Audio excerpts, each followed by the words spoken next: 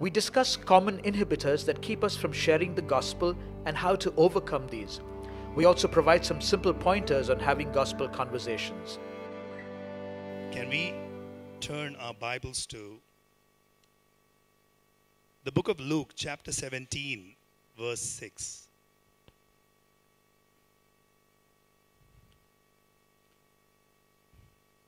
Every Sunday before the message, we do a declaration, and this is a reminder for us about how important it is for us to speak the right words and how equally important it is for us not to speak the wrong words. Right? Here, in this scripture, Luke chapter 17, verse 6, we see here Jesus is talking about faith. So the Lord said, if you have faith as a mustard seed, you can say to this mulberry tree, be pulled up by the roots and be planted in the sea, and it would obey you. Sometimes when we encourage people to walk in faith, to speak by faith, so they tell, Brian, I don't have enough faith. Then I ask them this question. So you believe you're saved? Are you born again? They say yes. Okay, so if you have enough faith to be born again, you have enough faith. Go ahead and put it to work, right? So here in the scripture, Jesus is saying that speak to the mulberry tree. Now, why is he talking about the mulberry tree?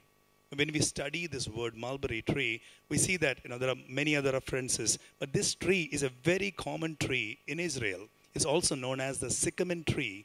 It's also known as the casket tree because they make coffins or caskets with this tree. We see that Jesus saw Nathanael under a mulberry tree, and something transpired between them, because just because Jesus told him that I saw you under the mulberry tree, Nathanael was willing to become his disciple, right? So this tree holds significance. Now here, the thing about mulberry tree is it's just like one of those trees or plants here. Maybe if you do gardening or if you have a yard, there are some plants that grow. You pull it out, and after some months again it grows. I have a neighbor. He's trying to have a very beautiful lawn, but unfortunately, all the grass that was there before, he bought that and he placed it. It still comes up after a few months. Again, he removes it. Again, it comes up, right? So some plants are very difficult to get rid of, and mulberry tree is one of them, right? And it is commonly available there, commonly there. It is known as a sycamore tree. Now, the only way you can get rid of the mulberry tree is if you put it into salt water, the root will dry up, it will stop growing. That is the only way it can die. Right? Here in the scripture, Jesus says in Mark chapter 17, verse 6, so the Lord said, if you have faith as a mustard seed, you can say to this mulberry tree, be pulled up by the roots and be planted in the sea, it would obey you. He is getting into the details. Right? So this morning I want to encourage you. Let's say that you're facing a challenge in your workplace. Not only, you don't have to say that, every challenge leave in Jesus' name. You have the authority to step into it. Step into that situation. What is causing that challenge? If it is a misunderstanding, speak to the misunderstanding. If it is certain individuals, you understand that you're not fighting flesh and blood, but the powers of darkness behind it, you bind it. If you are seeing no growth in your work, you go ahead and find out what is limiting that growth. Go ahead and speak to it. Get into the details, right? And speak that. Sometimes when I pray for people, they're going for an interview, I declare they are able to get there on time. I declare they are able to get questions they're prepared for. I declare that they're able to give answers. I declare that the answers are pleasing to the person who's asking them questions. I declare and release over them honor and favor. So we can get into the details. God has given us the grace, the wisdom, the discernment, the ability. So this morning I want to encourage you. Go ahead and put the word of God to work. As you are led in the Spirit, as you are quickened in the Spirit, take hold of the word of God and go ahead and declare into every situation of your life. To your house, your family, your children, your workplace, your business, your personality, the things that you want to achieve. Just go ahead and speak it. And you will see that the hand of God is coming to pass in those areas of your life. So can we all stand up? Can we hold our Bibles in our hand? Can we go ahead and make a declaration? This is God's word. This is God speaking to me. I am who God says I am. I can do what God says I can do. I can become everything God has promised. I'm saved, healed, delivered, redeemed. I'm blessed, victorious, prosperous, triumphant. I'm a minister of God, a servant of Christ, and a channel of His blessings to many people. I receive His word. I believe His word, and I live by His word. Christ is my master, and to Him I am in absolute surrender. In Jesus' name, amen. Kindly say hello to the person next to you. If you don't know them, get to know them. Bless them.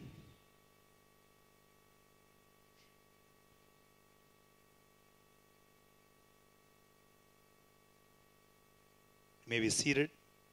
Again, thank you so much for being here this morning, and glad to see all of you here this morning.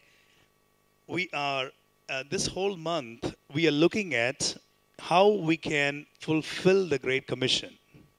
We keep asking the Lord Jesus for many things. Lord, give me that, give me this. Today I prayed, Lord, give me a parking spot. Help me get here on time. Right? We keep asking the Lord. And the Lord has asked us of one thing, and that is the Great Commission. Right? And He told us, go and preach this good news to all creation. Right? I heard this story that someone took a hold of this word, and he heard that, go and preach this not only to people but to all creation. He started putting up speakers in his yard, in his farm. He has Arakanat farm somewhere in Kerala, and he started preaching the gospel. He recorded the message of the gospel, and he started preaching it non-stop to all these plants, and they gave him a bumper yield. This happened right here in our nation, right? So this gospel must be preached to all creation, right? So we have to do what we have to do, and you and I, we are called to do it. Now, we have, sometimes we limit ourselves by saying, I can't do that. I don't have the time. I'm working. And that is why we encourage as a church that let's get into a lifestyle of evangelism. Let's make this a lifestyle. Let this become a part of us, right? So we are learning about it. This past Sunday, we learned about why it is a necessity so that we preach this gospel, and why it is an urgency. Why is it a necessity? Because people need a Savior, and there is only one, and His name is Jesus. There is no other name under which mankind can receive salvation. Why do I say that? Because if there were any better way people can receive salvation, why would this loving God send His only Son to go through the gruesome death of dying on the cross? Right? There's no other way of salvation. The only way of salvation is through Jesus Christ. And we also realize it's a necessity because people are empty, they're hurting, they're searching, they are in need. Irrespective of if they are rich or famous or poor or needy, they all need a Savior. They're all looking for a Savior. And they all are looking for someone who can help us. People will not know the truth unless someone tells them. So this is a necessity that we preach the gospel so that people know about the Lord Jesus. It's also an urgency because people are perishing and they don't know that they are perishing. It's also an urgency because time is running out. Just now, if I remind myself of all those lovely people in my own family and my own friends list, they are not going to spend eternity with me. That very thought makes me feel terrible, right? So we are living in the midst of that. There is an urgency, there is a necessity.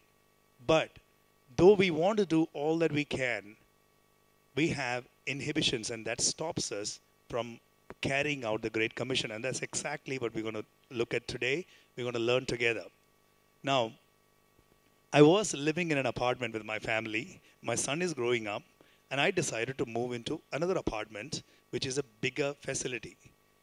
Now, the real reason why I wanted to move is because that place has, you can play games. There is a big park. My child can run around and play, and I can have fun with him. And this is the real reason. But I asked myself, Brian, what is your motivation behind moving to a bigger place? Then I told myself, I just did a survey, and I found out there are 509 houses in that apartment complex. This is my plan. Every week, I'm going to go visit one family, and I'm going to spend time with them, tell them about the Lord. And in 509 weeks, I'm going to win this whole place for Jesus Christ.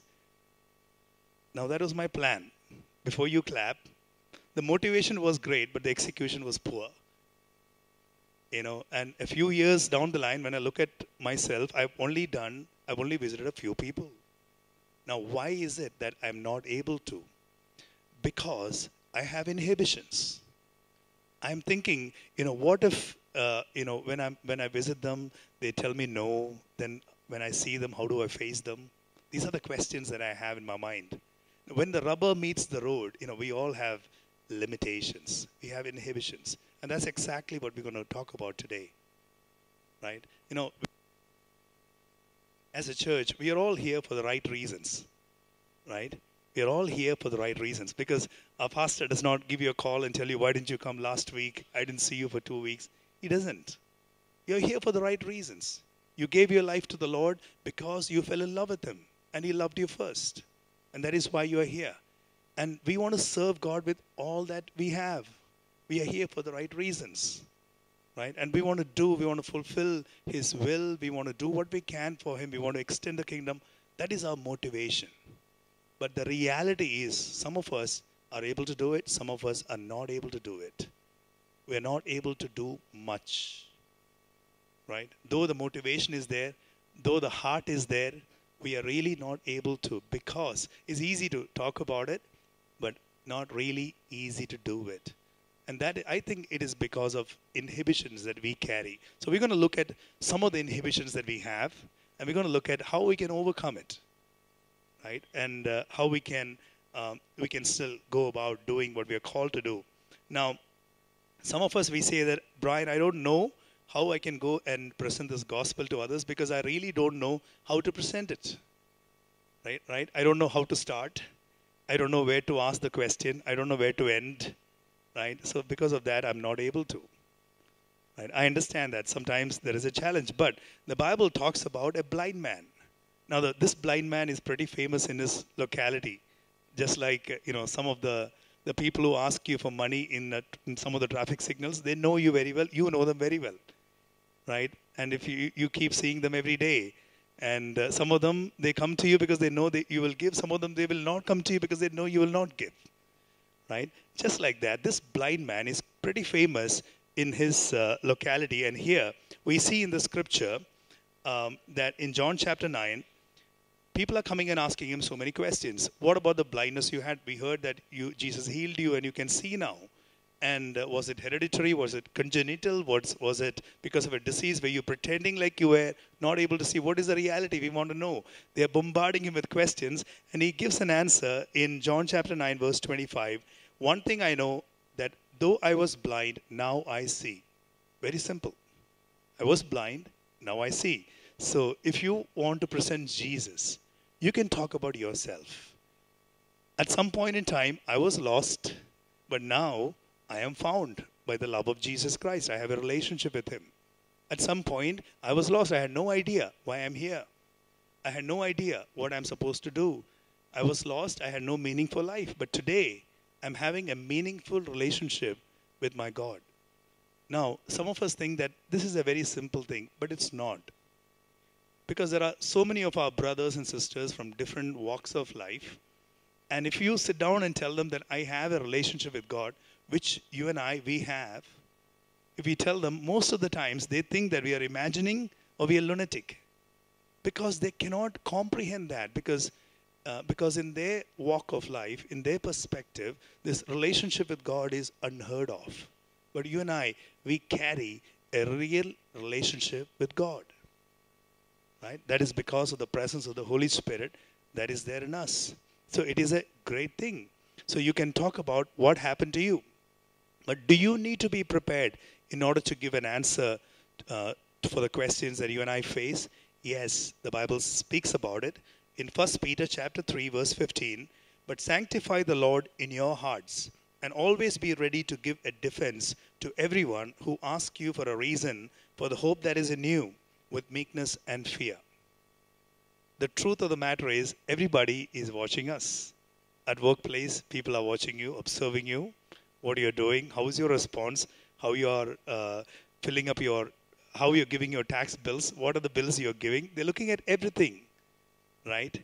And they want to find out the reason why you're not doing certain things, right? And if you are going for a work-related party, everybody's watching what is in your hand, right? What is mixed in it? They want to know.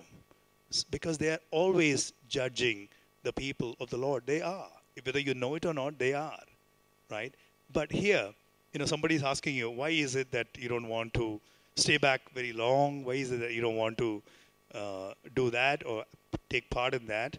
Be ready with an answer. Why you don't want to do what you don't want to do, right? Or be ready with an answer for the faith that you carry, because the scripture encourages us.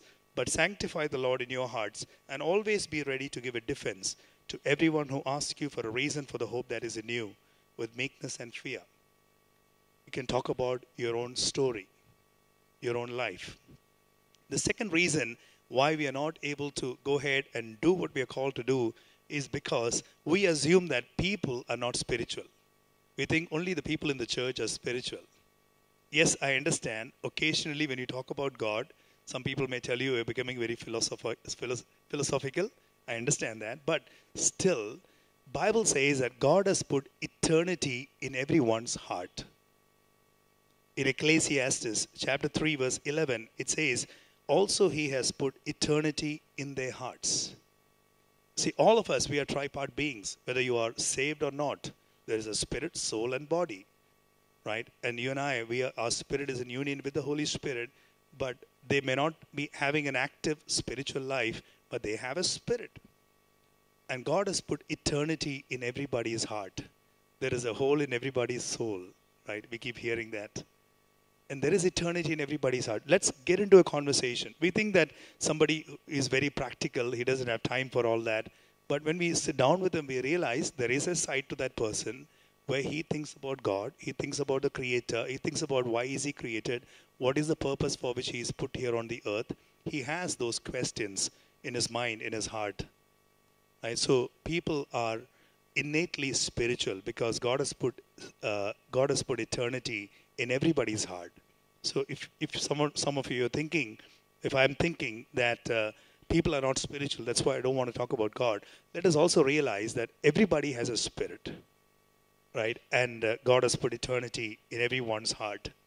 Sometimes we don't want to talk, we have inhibition because we think that will people be convinced? Right?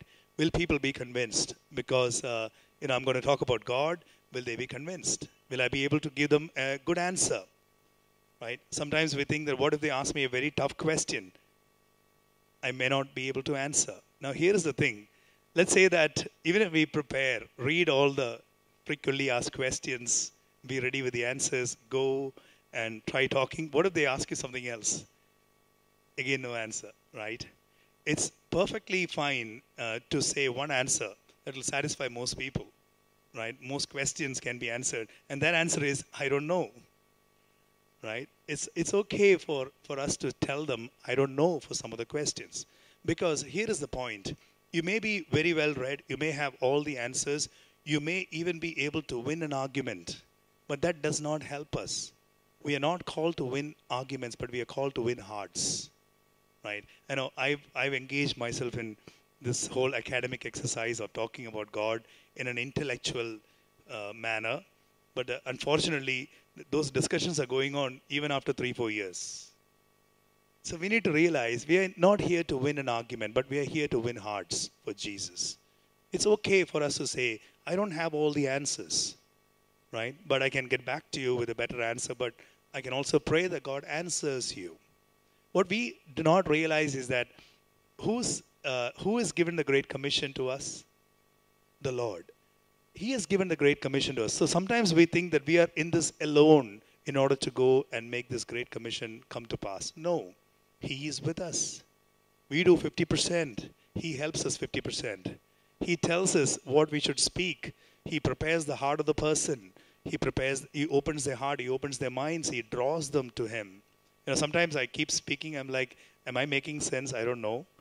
But after I finish, some people come and say, okay, that made sense. Sometimes I'm like, I'm prepared to give a sermon, a message. I have this point and this point and this point that I want to give. But I forgot all those good points and I said something else and I finished it. And later I'm thinking, why didn't I speak about that? That was a very good point. Then someone comes and tells me, what you spoke really made sense. right? So it's in our own thoughts and imaginations. We think that, only if this and this happens, then only those people are spoken to. Some years back, when I was here at Central Church, I would try to bring the people I'm working with to the church, right? And that particular Sunday, I'm like, okay, oh, unfortunately, this Sunday the topic is this. So I think my friend really did not get it, right? And the topic is very different and did not make any sense. So I'm thinking, okay, I'm feeling a little not so great, right? Sitting in the church. And after the service over, I'm asking him, so what happened? Did you like the church? And he's like, yes, that really spoke to me. Right? So we never know, because Holy Spirit has a way of drawing people. Sometimes I speak in church and someone comes and tells me, Brian, you said that. God really spoke to me about it. I'm like, when did I say that? Right? Because the Holy Spirit knows how the word should speak to people. It can connect with their life. It can connect with the words that you use. It may speak to them. It may speak to their background. It may speak to a pressing prayer they are praying or a need they're going through in their life. So let's not discount the Holy Spirit. It is as much as we are desiring to bring about a change in someone's thinking, He also desires that. And He will do that. And He takes pleasure in partnering with you and me. So do we need to worry about whether people will be convinced? No, we shouldn't worry about it, because we are only doing 50%. The Holy Spirit is also drawing people to Him at the same time. The gospel is the power of God. The message of the cross is the wisdom of God and the power of God. We see that gospel is the power of God for man unto salvation in Romans chapter 1 verse 16. Gospel has power.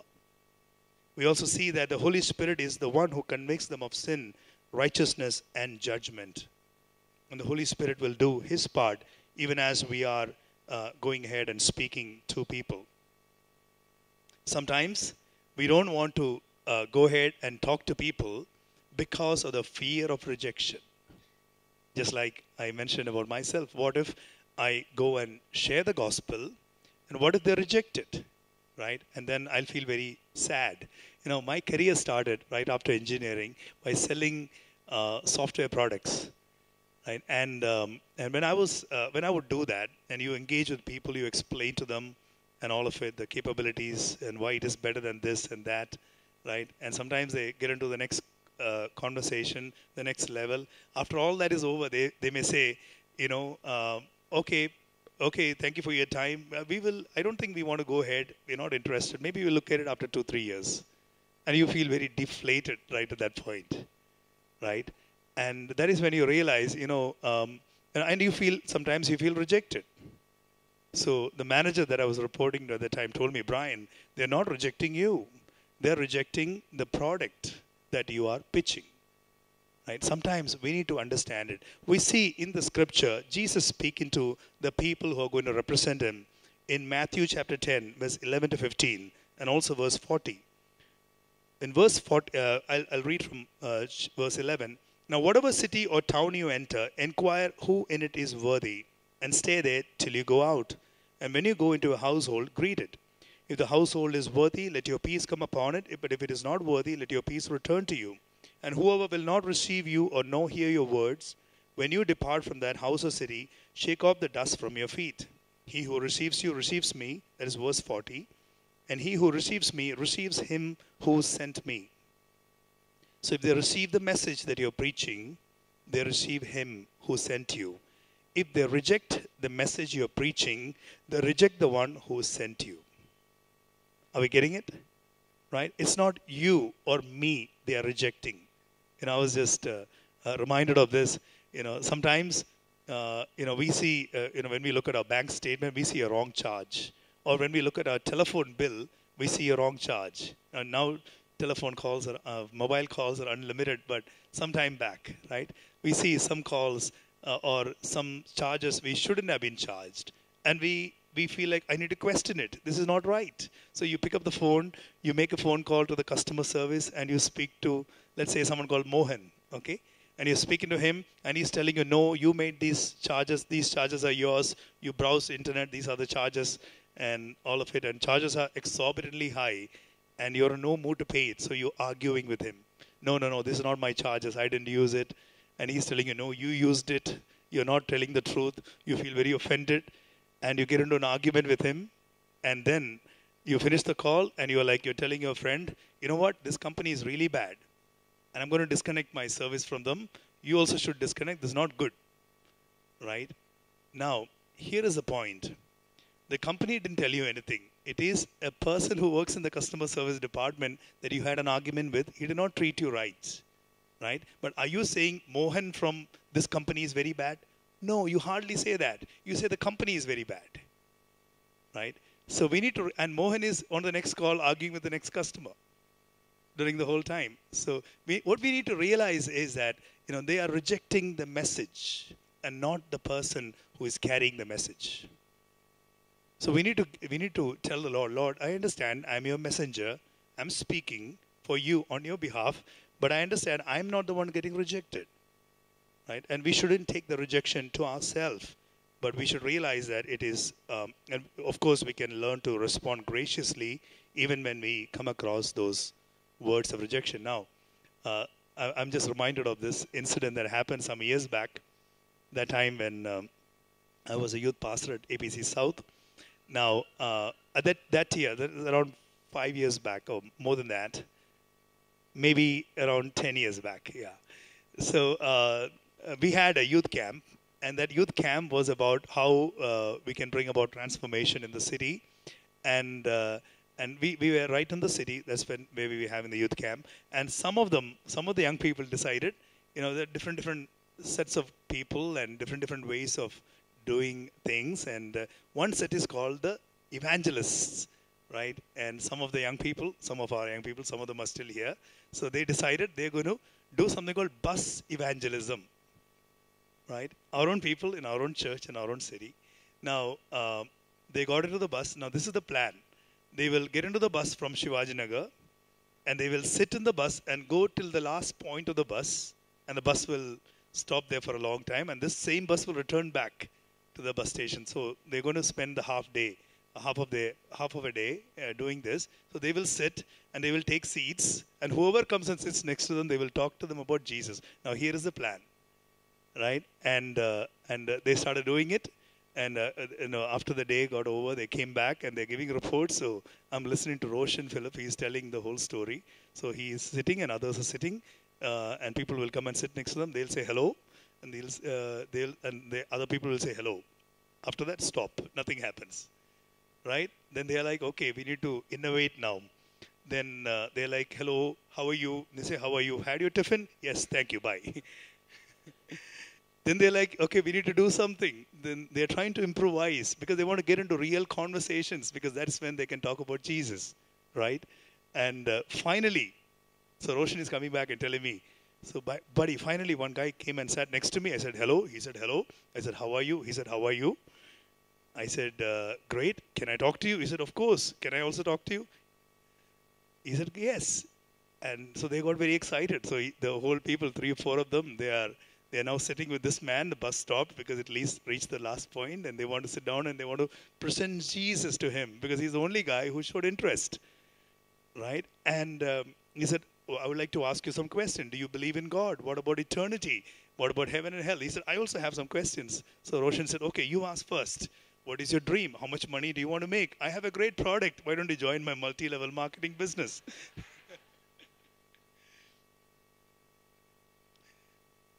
So rejection is part of life, right? Sometimes we come across rejection, but the fear of rejection shouldn't stop us from doing what we are called to do. Right? And the truth is that many people who rejected initially eventually came to encounter him very powerfully in the Bible itself. Right? So it's perfectly all right if we come across rejection. We move on to the next person. Now, another reason why we don't want to go and present this gospel to our people in our lives, to our friends, to people we don't know, is because of the fear of persecution. This is real. Right? And though we do not hear so many stories of persecution within the city of Bangalore, but it is a reality in our nation, right? And but we should also recognize what is real persecution and what is not. We see in Matthew chapter 10, the Lord sends his 12 disciples And he warns them that persecution will come. Right? And he says that in this world you'll have trials, you'll have tribulations, there'll be challenges, but take cheer because I have overcome the world. Right? So the Lord says, yes, there will be difficulties that are associated with our lives here. Bible also says in Matthew chapter 10, verse 16, he instructs them to be wise as serpents and harmless as doves. That means we should not be foolish and we should not unnecessarily attract trouble. We must not provoke or antagonize people when we go about sharing Christ. But Bible clearly teaches us, do not fear even in the middle of a persecution. Right? And I come across situations like this. Sometimes when we are working, you may see differential treatment sometimes, but sometimes the differential treatment is an imagination of our own mind. Right? And when I was working in Oracle, I remember this story where another fellow Christian joined, and he told me, brother, you and I, we are facing a lot of persecution in the company, and and we do not grow. Only other people get promotions. And in my mind, I'm rejecting those words. I cancel those words in Jesus' name. Why? Because I'm just waiting for my promotion that's just happening. Right? So sometimes it's an imagination. Some people think that I'm getting persecuted at work because I'm a Christian. See, the same Bible also talks about a spirit of excellence. You and I, we've been given a spirit of excellence to be the best that we can in our workplaces. The Bible says that those who are skilled will stand before kings. What does that mean? That means we will stand before directors and VPs. That means you'll report to them. You'll grow in the company. And look at the Bible. Joseph has an ungodly boss, but he became the second in charge. Daniel had an ungodly boss. He became the second in charge. Right? So we need to recognize that we should not allow our mind to imagine persecution, but there are real persecutions that happens. But even in the middle of it, we should take our heart. We should cheer up. And we should know that the Lord is in this with us. Right? And we should not fear it. The Bible teaches us, he tells them not to fear in Matthew chapter 10, verse 28 and verse 31. And Bible also promises in Matthew chapter 10, 19 to 20.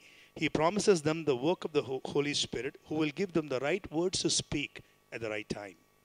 So all these are the promises that are given to us by the Lord. Bible also says that if we acknowledge him before men, he will acknowledge us before the Father in heaven.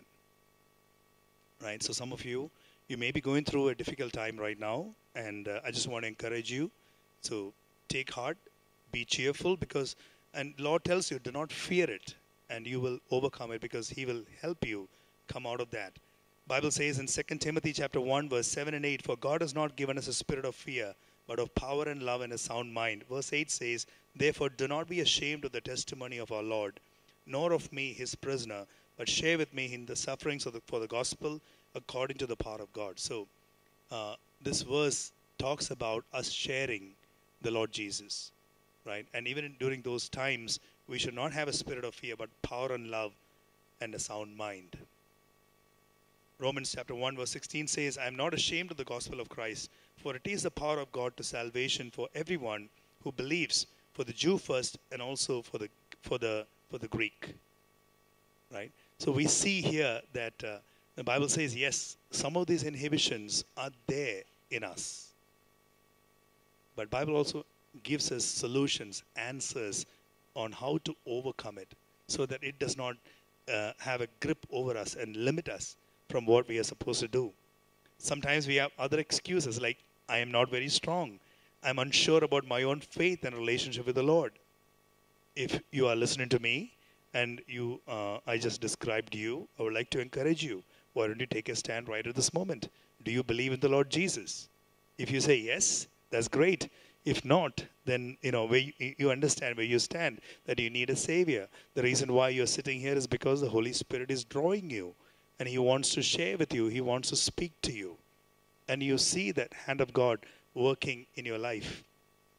Sometimes we make excuses like, I don't know what I should do first. Someone has called me because they have some discomfort or disease. They call me to pray. So what should I do first? Should I preach the gospel first and then heal? Or should I heal first and then pray for healing and then present to them about Jesus? Now, from my experience, we just need to go and pray for them. And when they see the goodness of the Lord, they themselves will be encouraged to receive Jesus into their life, right?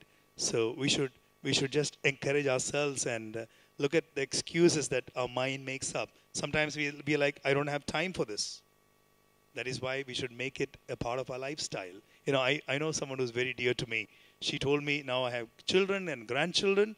Now I want to just go and do the work of the Lord. I want to leave everyone behind and leave and go. I'm like, leave everybody and go where? Right? And where can you go? Because and how much we can go ahead and do this work, right? Because people we have in mind to go and share the gospel, they're also working, they're also busy, they also have limited time to spare, right? We don't have to do or make such radical decisions or wait for that major grand day to come where we stop living and leave the house and go out and preach the gospel. No, we can make it a lifestyle. We can make it a lifestyle. We can spend some time in a week. We can give some hours in a week or in a day, and we can do this and make it part of our lifestyle. That is why we are focusing on lifestyle evangelism. How we can make this a lifestyle. Sometimes I don't have access to unsaved friends. We need to step out of our comfort zone, and we should go out and make friends. Sometimes I don't feel stirred up about this. I don't really have any passion for the unsaved. I don't have any burden. If that is the case, we can ask the Lord, right? Let us quickly make a mental list of the people in our own family who are not going to spend eternity with you, right? And let us think about those people. Let us think about our best friends who are not going to spend eternity with us. And if we are still feeling comfortable, if we don't have a burden for them, then ask the Lord, Lord, I feel something is wrong. I really don't have burden for them. Give me a burden. And the Lord will give you a burden. Right? Or if you already have a burden, ask Him, Lord, what do I do about this burden that you have given me? Now, I remember in 2010, when I was working with Oracle, I was staying in JP Nagar, 7th phase. There's another part of the world, not from here maybe, but and then I would be attending APC South, and I was working with Oracle, which is in Bannerghatta Road. Now, for some strange reason, we were told that me and the division that I am part of will work out of the Oracle Hexaware office in Whitefield. That is somewhere near ITPL, right? And all of a sudden, now they give pick up and drop. All of a sudden, I'm traveling for more than an hour all the way from JP Nagar to Whitefield, right? And I'm staying in JP Nagar. Now, that is around 2010, late 2010.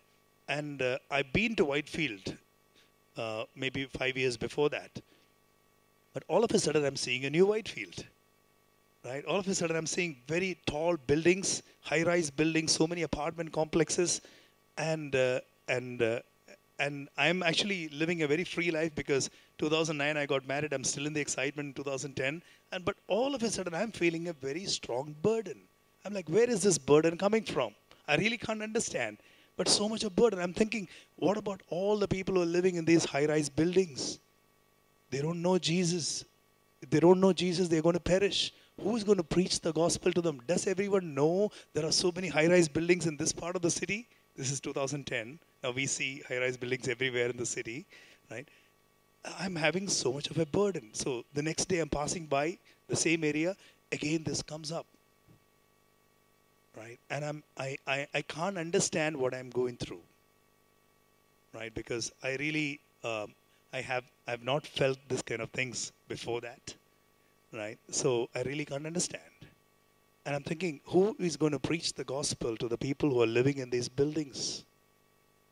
Right? And then I fell ill and I stopped working. I took a break and the story ended there.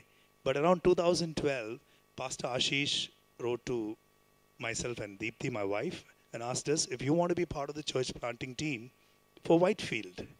Right? I did not recognize, I did not correlate what happened in 2010 to what is happening in 2012 and all of it. But the Lord just revealed that to me just a year back.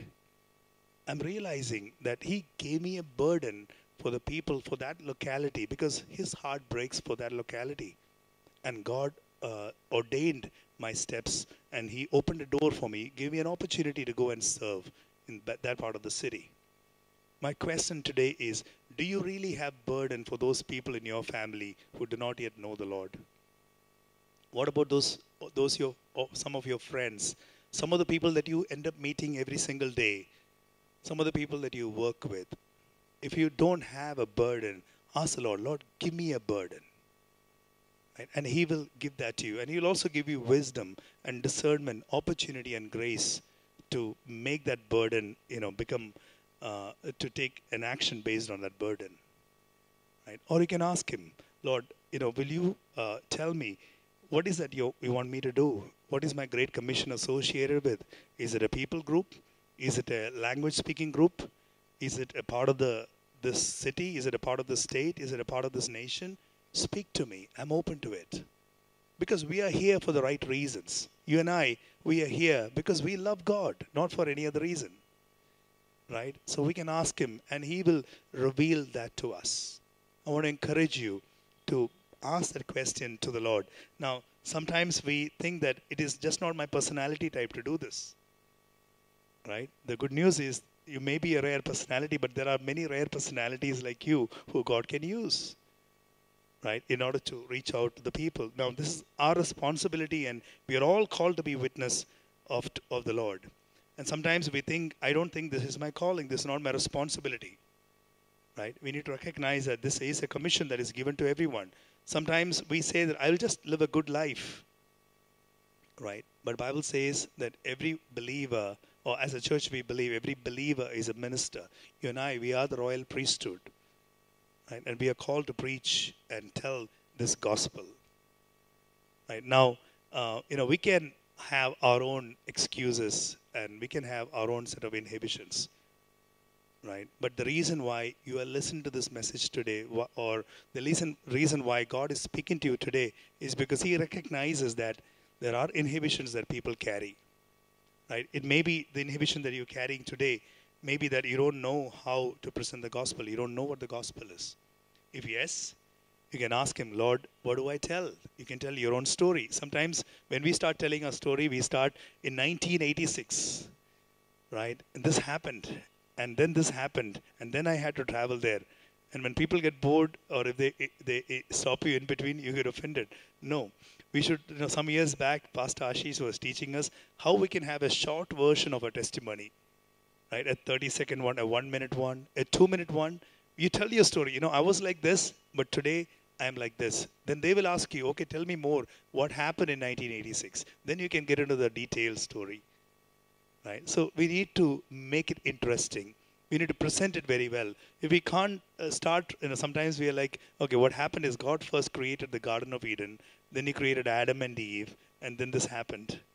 Now, sometimes we want to get into the details. Now, if you have time, and if they ask you for it, you can get into details. Otherwise, we can make it very simple and interesting, and we can talk about ourselves. Sometimes it's assumption that people are not spiritual. That's my excuse. I think others are not spiritual. But we need to recognize, Bible says God has put eternity in everybody's heart. That means everybody is spiritual. Sometimes it's like, will people be convinced? What if I cannot give them a good answer? We need to realize that we are not doing this alone. The Holy Spirit is with us, and he will help us. He will speak to those people even before we speak to them. But we need to speak to God about those people before we speak to the people about God. Right? Definitely, we need to do what we need to do.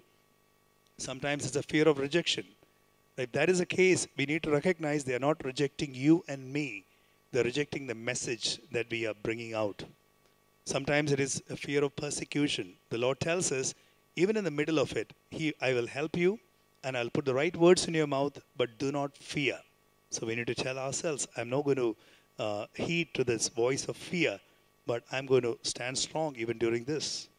Sometimes it is other set of excuses, but we need to tell ourselves that the Lord has given a great commission to us, irrespective of how we are, whether we are full-time or part-time or not doing anything or no time. This is a lifestyle that He has given us, and we can choose to live out this lifestyle. And this is a lifestyle that we are choosing to live out. Now, if we seek Him and ask Him, He will give you ideas, right? And every day you have to have lunch. Ask the Lord, Lord, who should I have lunch with? Let's say in your workplace, you have to have lunch anyways, right? And some of you, most of you are working. Who should you have lunch with? You decide on Monday and Tuesday, I'm going to have lunch with this person. Sit with that person. Have lunch with that person. Talk to that person. Get to know the person, right? So that he himself or she herself will ask you questions, right? Let's say that you have to take breaks. You decide who do you want to take break with. Anyway, you're taking break, so decide who do you want to take break with, and be the salt and light in the life of that person you're going to take break with, right? So I just want to encourage you. God has already given you and me this great commission, and it's just a matter of our willingness and telling Him, Lord, I am willing. Right? Will you help me? Will you show me? Will you advise me? Will you give me discernment? Will you give me words of knowledge? Will you allow me to pray for this person, and will you answer the prayer? And He will do that, because He is looking for people who are willing to become vessels. And He's not looking for perfect people. He's looking for imperfect people like you and me. Now, when I was an Oracle, I had this great burden, right? And I wanted to start a fellowship in this company. And so I prayed, and God gave me some very simple key ideas or thoughts. One of them was, you find somebody who you can partner with, because even if there is nobody else, two of you are there, right? So I found someone. God gave a friend, and we decided, okay, we're going to start a prayer fellowship. We started a prayer fellowship. Then God gave me some ideas. Ideas were like, every day, irrespective of whether you are on a call or whether you're busy or not, we will meet at the same place at the same time. Two rules. There's one rule is same place, same time, right? Same place, same time. So no change, right? Even if I'm not there, the other person will be there. Same place, same time. And in Oracle, there are so many empty places, empty corners here and there. And we decided one spot every day, same place, same time, right? And then we decided that another decision that I made, an idea God gave me is, you start praying in the name of Jesus, you end your prayer in the name of Jesus. The reason is because you really don't know who is coming, right? And all kinds of people come, and because the Lord led you to start to honor His name, so we decided that, right? So those are the only two rules: same place, same time. Second one, you start praying in the name of Jesus, and you close it with the Lord's Prayer in the name of Jesus, right? So we started doing it, and we started seeing all kinds of people join this prayer fellowship, right? And did the directors knew about it? Yes, they knew about it. Did the VPs know about it? Yes, they knew about it. Do they know who is the one who's doing it? Yes, they knew about it. Did I face any questioning, any problem? Never. I was there for close to 6 years, and it continued even after I left, stronger and better, right? So is it possible for Lord to use you and me? Yes. What do we need to do? Show a willingness. Lord, I am willing. What is that you want me to do? He will give you ideas. He will give you thoughts. He'll give you partners. He'll give you friends that you can depend on, trust, and He will make that happen. The key thing is, it is not your work. It is the work of the Lord. So this morning, my question to you is, what is the burden that you are having in your heart, in your mind? Who are the people God is showing you right now that you should reach out to, show love to? Who are the people that you want to hang out with, spend time with, have lunch with? If it is your workplace. Anyway, you're carrying lunch, you can carry some extra food sometimes. You'll wonder, why are you doing this? Right? So I just want to encourage you, have a real burden. If you don't have a burden, ask the Lord to give you a burden. He will give that to you, because His heart breaks for people that are there in your life. And our heart can break for what breaks His heart. So this morning, can I encourage you to think about those people? Can I encourage you to go ahead and make a mental note, a mental list of what is that you want to do with this message that you heard this morning. Yes, we recognize we all carry inhibitions, but the Bible has solutions on how we can overcome these inhibitions. Can I ask all of you to stand?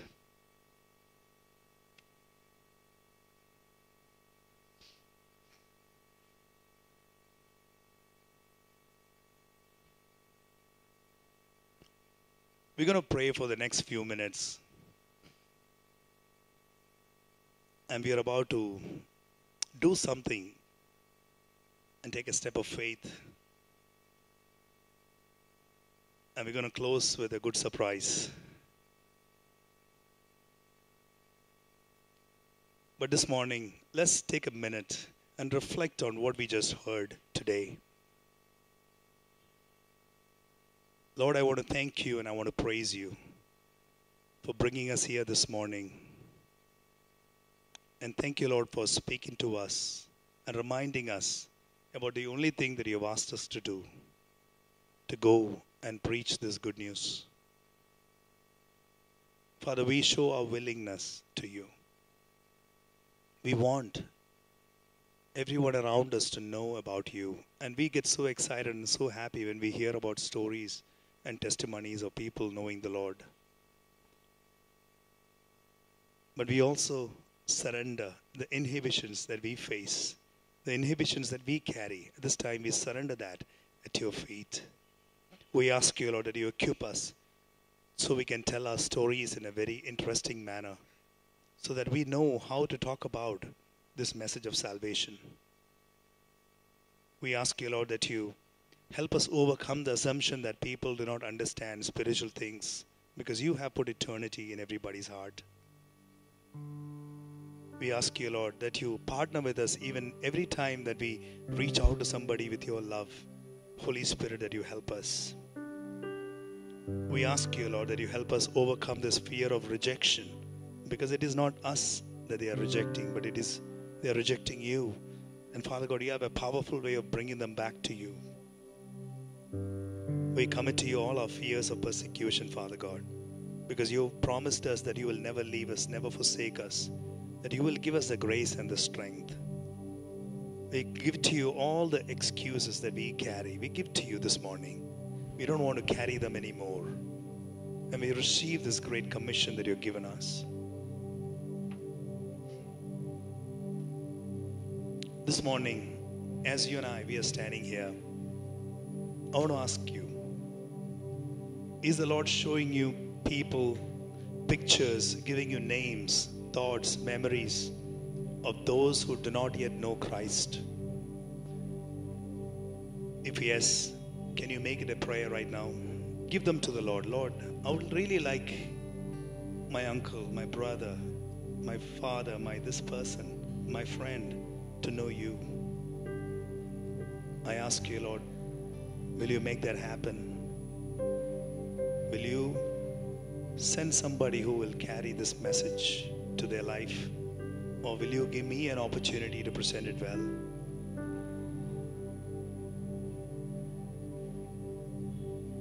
Or if you don't have a burden, can you ask the Lord, Lord, can you tell me, this is your plan, this is your commission that is upon me. Will you tell me what is that you want me to do? I'm open, I'm willing. I'm willing to do what I'm called to do. Will you show that willingness right at this moment?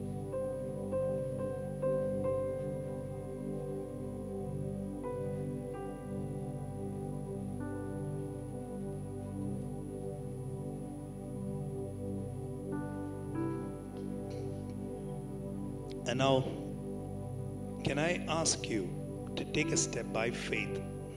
We are dealing today with inhibitions, right? We all carry inhibitions. Will you take interest and show love to the person sitting next to you right now? Maybe a family member, maybe your friend, maybe a stranger, whoever it is, right at this moment. Will you just say a prayer for them in your heart, in your mind? And will you ask the Lord, Lord, I haven't done this in a long time. I really haven't shared this message about you, this good news, this gospel. I really haven't shared. Will you help me share that? Will you help me get started? Can we, by faith, break inhibitions this morning, right here, right now? Can I ask you to go ahead and share the gospel? Tell them what this good news is to the person who's standing next to you, whoever it is. Can you tell them, hey, do you know about Jesus Christ? Do you have a relationship with Jesus Christ? I understand for some of you, it's your family member. For some of you, it's a stranger. And the volunteers here, I really need your help. Without you, we cannot make this happen. There may be people who are not able to do that. So the volunteers can go to them. They can talk to you. Can I ask the volunteers to look around? You may be seated right now. We're just getting into an exercise. This message today was about breaking inhibitions. Like I said, I had great motivation behind why I want to go to a place, but I had very poor execution. This morning, whoever is sitting next to you, maybe your spouse, maybe your family member, maybe your friend, maybe a stranger, can you go ahead and share the gospel with them as if they're going to hear about the gospel for the first time? And all the volunteers who are sitting here and there, volunteers of this church, can I ask you to go and talk to those who are not finding a partner or there's nobody next to them? Can I ask you to go and sit next to them right now? Can I ask the volunteers? Can the volunteers raise their hands? Yes. Can I ask you to do that? But the rest of you, can you just go ahead and preach this good news? What is the good news? The good news is telling them that Jesus Christ died for them on the cross and that He will forgive them of their sins and their shame and their guilt. Very important, forgiveness of sins. Just before you do that, I just want to tell you this. Before you start, I'm sorry to interrupt you. You know, there was this person who was coming to our church at East. She came the first Sunday, very happy. Second Sunday, she's very happy. She's coming, getting prayed over. Me and my wife, we're very excited. I'm very excited. I told her, would you like to receive Jesus as your Lord and Savior? She said, yes. I said, great. You know, Bible says, believe with your heart and confess with your mouth. So will you repeat this prayer after me? She said, yes. And I'm about to start. And my wife stopped me. She told me, just stop. And she asked her, do you know Jesus died for you on the cross? She said, when? You know, sometimes we really don't give the full picture, right? So I want you to make a quality Christian right now who is sitting next to you. They may already be a Christian, I understand, but we are doing this, so we are practicing this, right? Will you tell them, you know, do you have a relationship with Jesus? Would you like to give your life to Jesus? Do you know He will forgive you of all your sins, all your shame and all your guilt and make you a new person right now? He died for you on the cross. When He died on the cross, you also died with Him on the cross. He was in the tomb for 3 days. You were with Him in the tomb for 3 days. He rose again on the third day. You rose again on the third day. And He's seated with Christ in heavenly places. You are seated with Jesus and you're seated with Christ in heavenly places. That is real born again.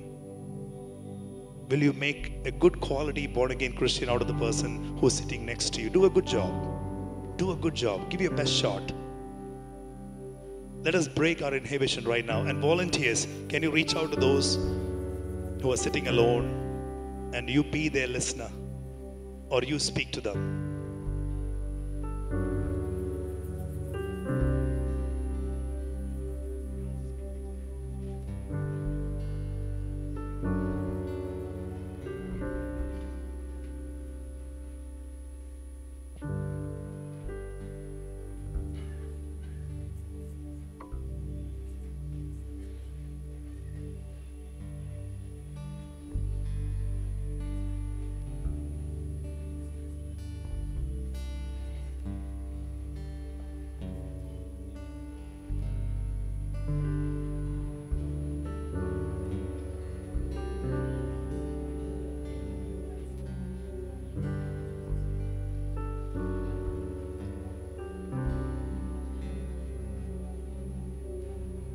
Sometimes your family members can give you very good feedback. Receive that feedback. Correct it. Sometimes others can give you good feedback.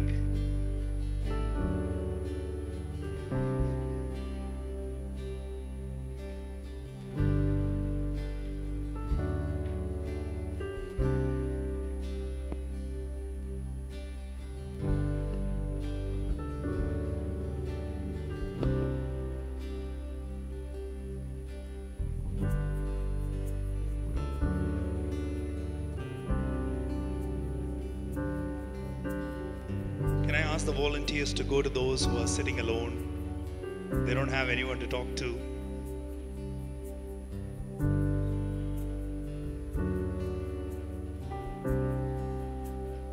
What you're asking me, if you can speak the gospel to the chair next to you? Yes, you can. Because this good news is for all the creation.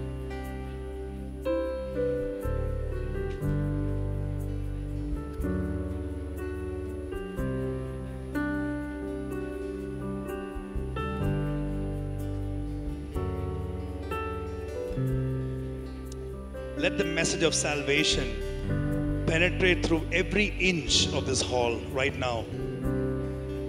This is the good news, that Jesus died for you on the cross. He rose again on the third day, and He is living right now.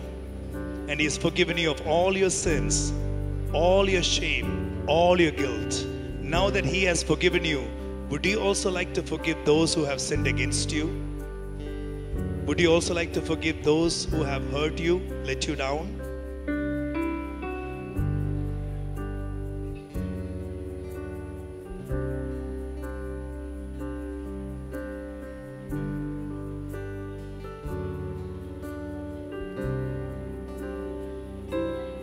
Feel free to give feedback on how they can improve.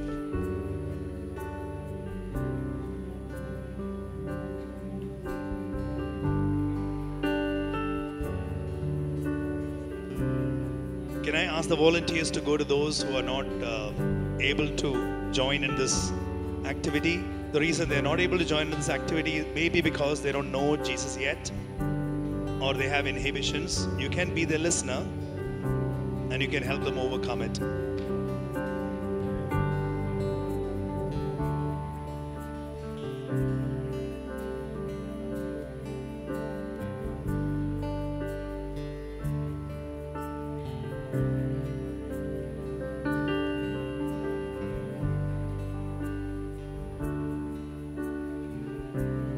For some of you, you're wondering, what can I ask question? Be natural, be intentional, have genuine concern for the individual, make it a natural flow. You can ask questions like, what do you do? Where did you study? How do you spend your leisure time? What are your hobbies, interests? Do you consider yourself spiritual? If yes, why? If not, why not? Have you ever been to a church like this? Or you've only seen churches that are beautiful buildings? Do you know the difference? In which school did you study? Do you know the Lord's Prayer? What do you think when you think of God? Is there life after death? Why do you think there is evil in the world? What is Good Friday? Why do you call it good? I'm a born-again Christian. Do you know what it means? I'm baptized. Do you know what it means? We can engage in all kinds of conversations.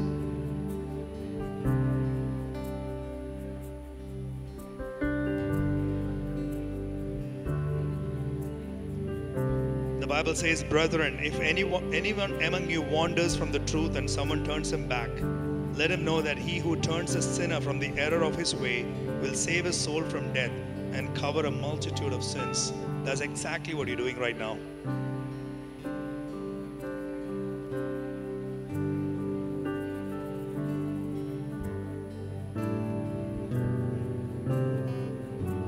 All right. So I want to really appreciate you. You may be doing this after a long time. Some of you may be doing it for the first time. Some of you may be doing it just another time. But I really want to appreciate what you're doing. This is breaking inhibition. Can we give the Lord a big hand right now for this? Good job and congratulations for doing this. Now let me ask you, is there anyone who gave their life to the Lord Jesus for the first time right now? If yes, will you please raise your hand?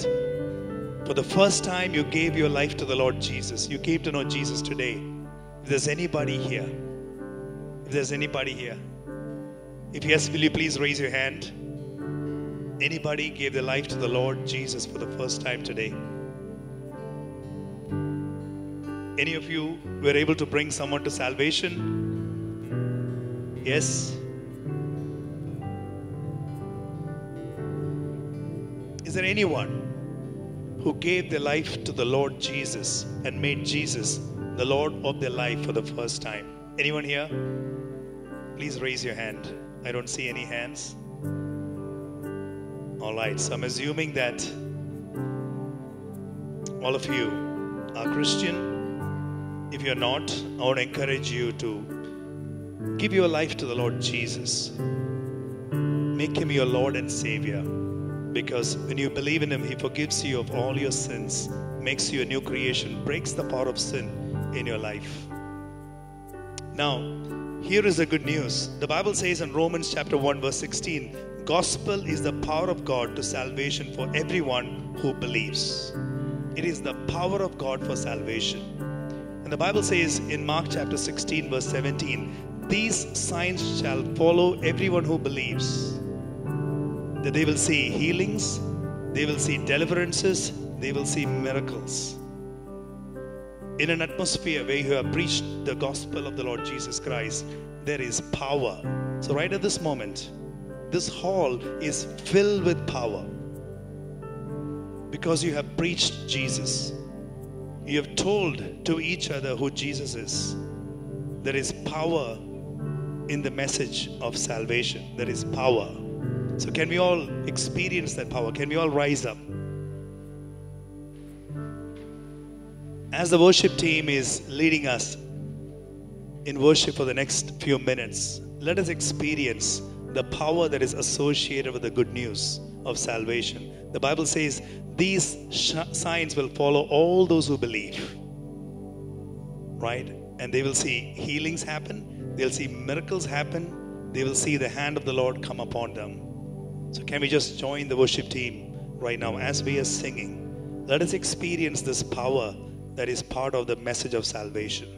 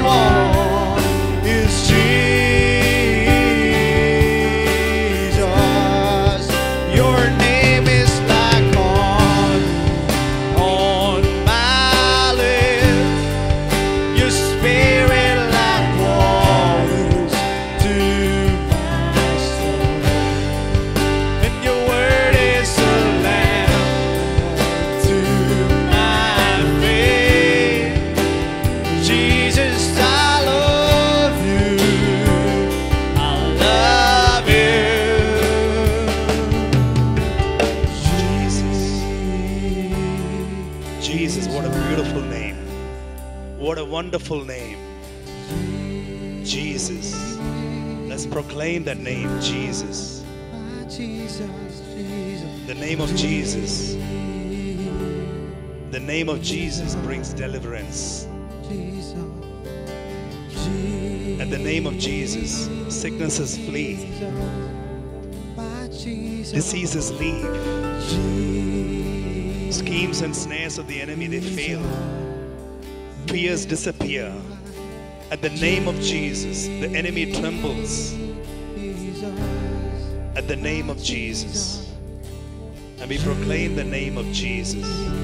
There is power in the name of Jesus.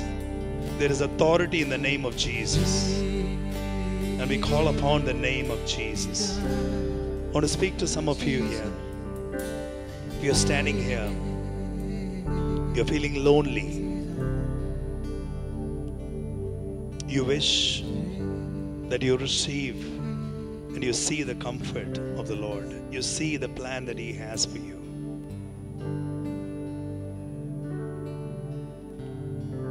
I want to speak to you because you feel like there is a burden that is upon you, a weight that is upon you, that you know it is not from the Lord, but you're not able to break through, come out of it. Or there is a confusion. Or there's so much of weight and confusion upon you right at this moment. In the name of Jesus, He is bringing you out of that snare. Come out of that snare. Come out of that snare right now. Be free in the name of Jesus. And I command that snare of the enemy to leave you right now in the name of Jesus. I set you free in the name of Jesus.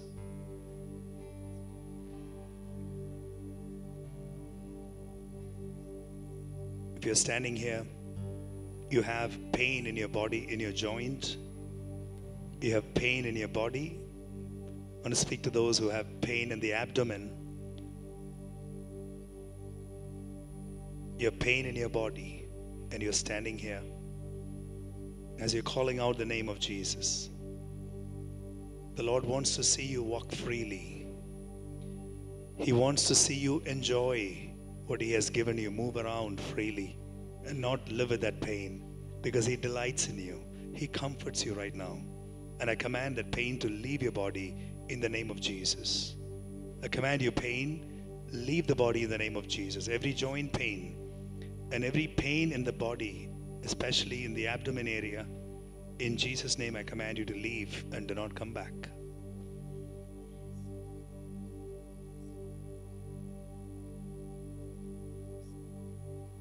Right now, if you are standing here,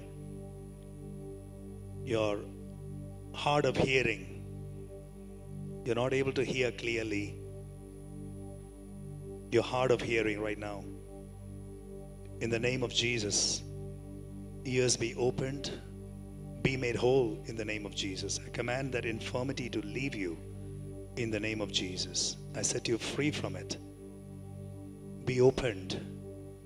You're able to hear 100% of everything that is happening around me. In the name of Jesus, open. Ears be opened. I want to speak to those who are having an infirmity in your ear, in your eye, or that affects your vision. In Jesus' name, I command the spirit of blindness to leave. Eyes be healed. Be restored like the way the Lord made you in the days of your youth. Be restored right now in the name of Jesus.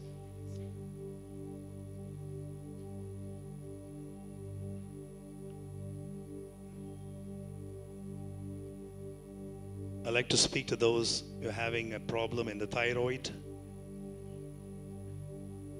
In the name of Jesus, I command the thyroid disorder to leave you. Receive your healing and comfort right now. And also your hormones are being restored in the body in the name of Jesus. Be made whole in the name of Jesus.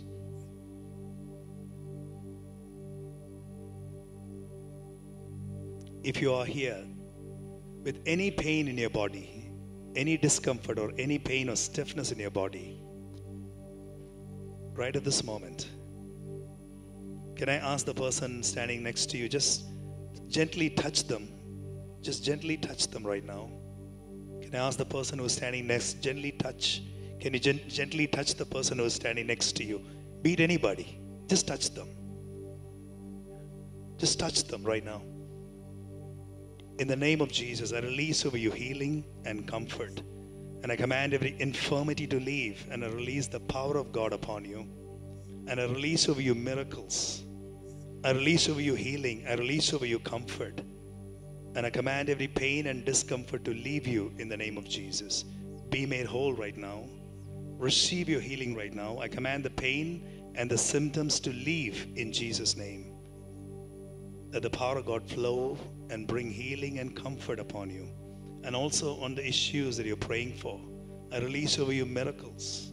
I release over you healing and restoration. I release over you peace and joy and comfort. And I command every snare of the enemy be broken and be free in the name of Jesus. Father, we thank you and we praise you. We thank you and we praise you. We thank you and we praise you for what you're doing. Can I ask you to check by faith? If there is any growth in your body, just check if it has disappeared. Can you check by faith if there is any pain in your body? Can you move and check if that has left you? If you were standing here with a disorder, a thought, or something in your mind that was challenging you, if you're experiencing freedom, if yes, can you tell it to the person who just prayed for you? The person who just prayed, you can just move around. Feel free right now. Feel free, church. Just look at the person who is next to you. Just look at them and ask them, is there any difference? Is there any difference? Is there the pain has left you? Discomfort has left you? A difficulty has left you? If yes, can I see your hand? If yes, if there is anybody who sees the hand of God, a healing in their body, if yes, can you please raise your hand? Okay, praise God. Anyone else? Any hands? If the Lord has healed you? Okay, praise God. Thank you. Thank you. Can you just tell the person who just prayed for you, thank you, because that will really encourage them, right? And that will bring about a change in that person's life. So many things happen today, right? We learn about inhibitions, and we learn about how we can preach the gospel in spite of inhibitions. You did a demo of it right here. I want to encourage you, go out and think about those people, give them a call, meet with them, talk to them, and try to present the gospel in ways that you can, so that we are effective in what we are doing. And remember, when you preach the gospel, it will follow signs and wonders and miracles. It will happen. It is normal. So I want to encourage you, go ahead and pray for them, because there is power in the gospel that you preach. And you will see the Lord is doing it. Not you or me, but the Lord is doing it. All right? So can we give the Lord a big hand for today? Father, we want to thank you. We want to praise you. We give you glory, honor, and thanks and praise. And we ask you, Lord, that you help us to fulfill this great commission, even as we are leaving this building. We give you thanks. We give you praise. In Jesus' name we pray. Amen. The grace of the Lord Jesus Christ, the love of the Father, and the fellowship of the Holy Spirit be with you today and forever. We trust that this message was a blessing to you. We would love to hear from you. You can email us at contact@apcwo.org. Also visit our website apcwo.org for additional resources. Thank you for listening, and God bless you.